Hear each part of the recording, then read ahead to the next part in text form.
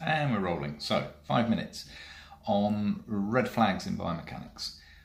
The reason that I like biomechanics, or one of the reasons I like biomechanics, is it's really, really hard to kill someone or do them lasting harm, as opposed to diabetic wound care, in which case, of course, it's very easy to cause somebody lasting damage. You only have to make one mistake. But in biomechanics, generally speaking, we're dealing with insoles and musculoskeletal pathology, which are rarely very, very dangerous. But there are a few conditions that we do have to take very seriously. These are the red flags. These are the things that if you're not confident with what you're doing, you should definitely refer on, and possibly refer on anyway. There are three really significant ones. The first is something called Cordura quiner syndrome. This is a spinal problem. It's where the nerves that come out towards the lower end of the back, as they come out from the spine, they fan out into what looks like a horse's tail, hence Cordura quiner. And those nerves join together and go down into the legs to supply the nerves. There's lots of things with nerve pain in the leg that you can treat. However, if you have somebody who, with or without a significant history of back pain, suffers what's called saddle paresthesia, that is numbness or tingling around the bumhole or the front bottom if you're a lady, anywhere that would be in contact with the saddle of a bike if you were to sit on it, you get that the hell out of your clinic, because Cordura quiner syndrome is a surgical emergency. It needs to be treated within days, otherwise you can have permanent neurological damage.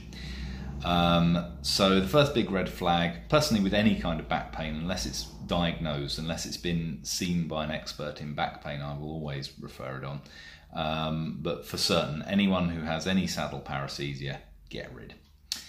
The second one, which is much more common, is something called posterior tibial tendon dysfunction. This is where the posterior tibial muscle, which is one of the big supinating muscles in the foot, ceases to work well, ceases to be able to supinate the foot. When that happens, it's often accompanied by pain. It's classed in one of four categories. Stage one, broadly speaking, is just pain around the insertion of the tib post. Phase two is when you get pain with some deformity, but that deformity is correctable. So the foot started to fall over, but you can get it back easily. Stage three, broadly speaking, is when you have a pain with deformity, and that deformity is not correctable. In other words, the foot has started to flatten, but you can't bring it back. And stage four is where you have non-correctable deformity with some form of dislocation or subluxation.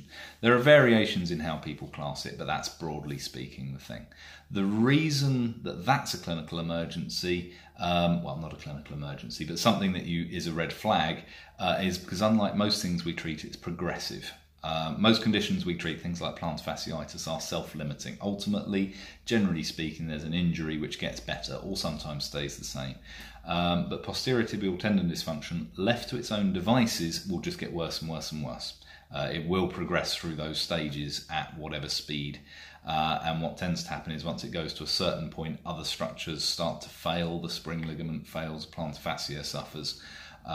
So it will just continue.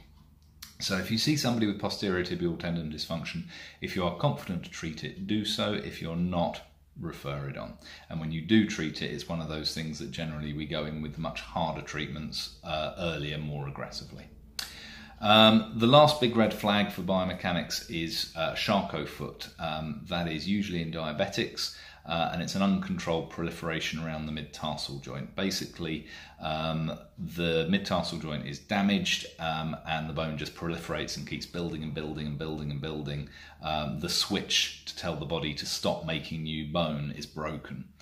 So anytime you get, particularly a diabetic, with swelling, bony enlargement around the mid-tarsal joint, and most particularly heat, 2 or 3 degrees difference between the affected foot and the healthy foot, with the affected foot being hotter, that needs to be seen by somebody. That needs to be immobilized, preferably in a cam walker or a cast, for at least a couple of years. So mid-tarsal pathology with enlargement and heat, possible Charcot, refer it on. That's 5 minutes.